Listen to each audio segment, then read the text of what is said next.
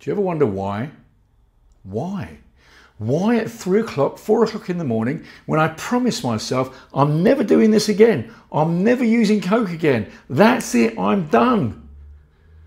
I'm sick of this. Do you ever wonder why?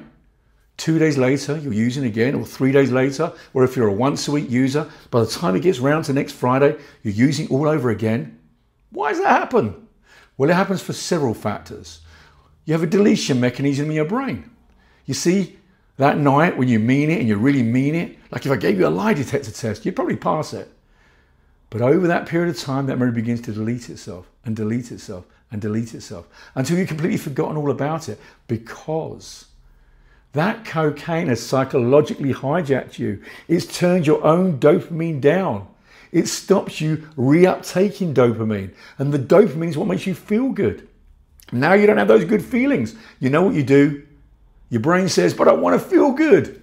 What makes you feel good? The thing that releases dopamine. And now that's the Coke.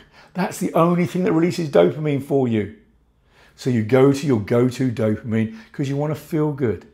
Who doesn't want to feel good? That's human nature. And it's got you. It's psychologically got you because it's controlling your own dopamine. Because it's controlling your own dopamine, regulation, distribution, reuptake, you don't produce the dopamine, you don't feel good, and therefore you're going to go back to using to feel good.